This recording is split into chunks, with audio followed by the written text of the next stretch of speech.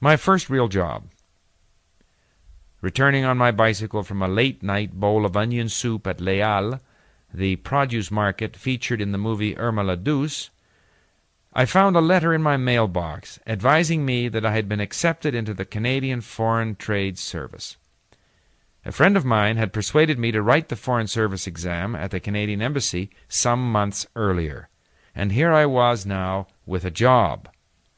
This same friend and I had been planning to travel around the world on Honda motorcycles, if Honda would sponsor us. The Foreign Service opportunity looked more promising. As wonderful as my stay in France was, I often felt homesick for Canada. Going abroad allowed me to better understand and even to better appreciate my own home and original culture. Learning another language and culture doesn't take away from the enjoyment of your own background, it only intensifies it.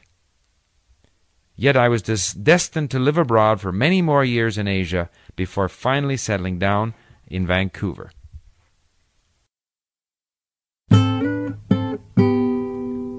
TheLinguist.com, The Power of Language.